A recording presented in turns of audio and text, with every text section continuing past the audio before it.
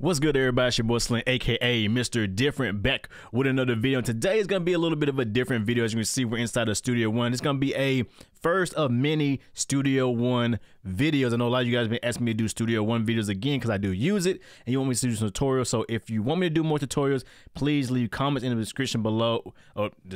Leave comments below so I know, and let me know what kind of tutorials you guys want to see, so I can make the type of tutorials that you guys want. Because I'm gonna be doing a lot with Studio One, especially tutorials. So yeah.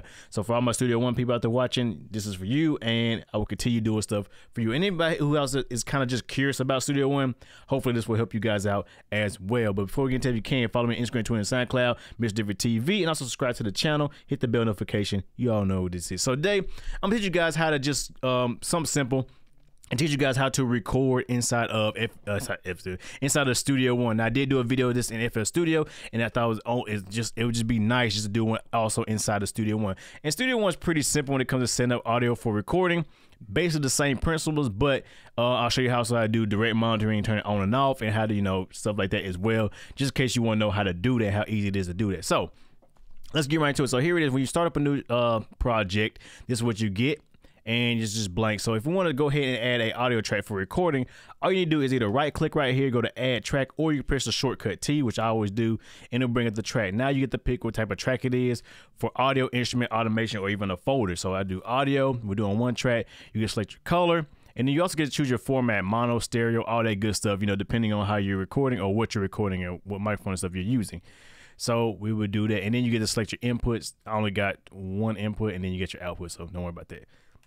So now we click that, it makes us a track, and if we go to the mix right here, it already routed it to the mixer as well. So that kind of helps us out as well. So that's good right there. So we'll just bring it up a little bigger. So as you can see, this is a audio track, but you're not seeing no input because I got to go into here.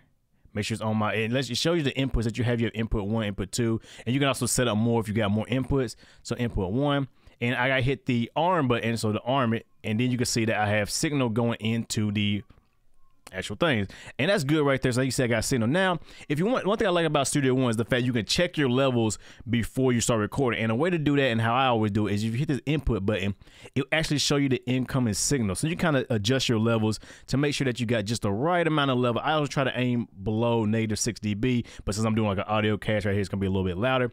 But you kind of use this to kind of judge your levels, which is really good if you have an interface like a 2i2 that just has that little ring that goes green, yellow, and red. This can just show you like how loud you're actually going, so you get the proper level. So when somebody tells you try to aim between this, you can kind of get just the right levels going into your DAW. So that is dope right there. Now, once you got your level set, you got your track on.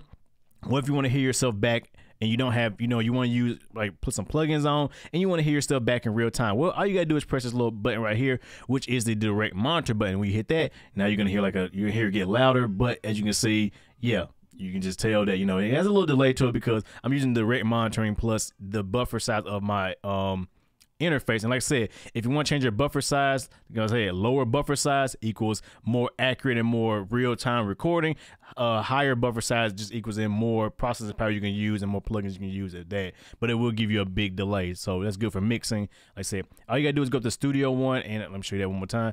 If you go to Studio One and then you click Options, then you can navigate to audio setup. Usually on general, just go to audio setup, and here you can change your buffer size right there. Like I said, higher is more for mixing and mastering, and then lower is more for recording in real time. But as I said, be careful how low you go depending on your interface and your CPU and all that, because you will get glitches, pops, crackles, all that good stuff that you don't want, and it'll throw you off just as bad as having a delay to it. So now we can record something. All we gotta do is hit the record button, and if you want to count off, there's a little pre-roll button right here. You press that, and it'll give you like a little pre-roll count off. And you can also go to the settings and actually determine like how much of a pre-roll you want, how many bars, and all that good stuff, and also change out your clicks and all that. So that's really good. I say a lot of customization inside of Studio One when it comes to doing stuff like this. And then if I hit the record button, yo, what's up, everybody? It's your boy Slim, aka Mr. Different. Once again, showing you guys how to record inside of a DAW. Very quick, simple, and easy like that. Bam. And there you go. Then you gotta hit stop to stop the cursor. And then all I gotta do is go back. I can press play, and then you should hear it back in real time. Yo, what's up, everybody? It's your boy Slim, aka Mr. Different. Once again, showing you guys how to record inside of a DAW. Very quick, simple, and easy like that. And yeah, there you go. Now it's been recorded, and that is good. Now let's say one more thing. There's one more cool feature inside of Studio One that I really like that I don't see a lot of people talking about. Is say you want to record with plugins directly. Like say you want to commit to those plugins. Say you want to use a compressor, but you don't want to put a compressor like on here. You want to kind of just record with the compressor and have it printed onto the channel. You can do that easy by just going right here. It should be right here. If you go like the little up button, it'll bring it up here. You can actually put a compressor on your incoming signal and it will actually record that compressor. So for example, I'm just gonna go in here just to show you, and I'm gonna pick a compressor from not Universal. We'll do Native Instruments. Use this LA2A. Now I'm just gonna compress the shit out of this.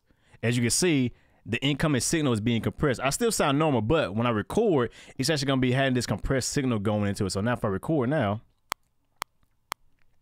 yo, what's up everybody? It's your boy Slim, aka Mr. Different, and I should be compressed all to hell. So let's hope it is. Now, if I go back, bring it back. If I replay this, yo, what's up everybody? It's your boy Slim, aka Mr. Different, and I should be compressed all to hell. So as you can hear, since I'm using kind of a smooth compressor, it's not really that noticeable, but you can definitely tell that it is being compressed. So if you want to compress your signal going into the DAW and kind of commit to that, you can do that with Studio One really easy. And I really like that function right there, because that's way you can get your kind of sound already set up, and then you have less to do in the end. So some people like to work that way.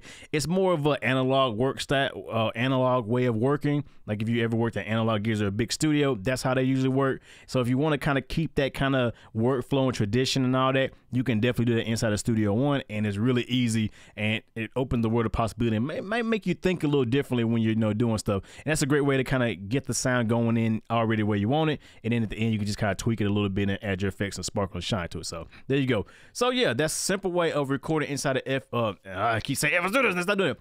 There's a quick way of recording inside of Studio One in different ways, and I'll show you how to turn on direct monitoring and record with effects, and also commit to effects going into the DAW. So if you got any more questions, please leave in the description below. Let me know what you guys want to see so I can make videos about what you want, because I don't know unless you tell me I'm just gonna be making videos until you guys start requesting stuff, and then I'm gonna start doing those as well. So yeah, please let me know so I can make those videos. So if you enjoyed this video, thumb it up. If you disliked it because you're a hater, you can definitely thumb it down. Y'all know who it is, your boy Slim, aka Mr. Different, not motivated by the money, but the like, comment, subscribe, and views. I appreciate you guys like always, and I will catch you guys in the next video.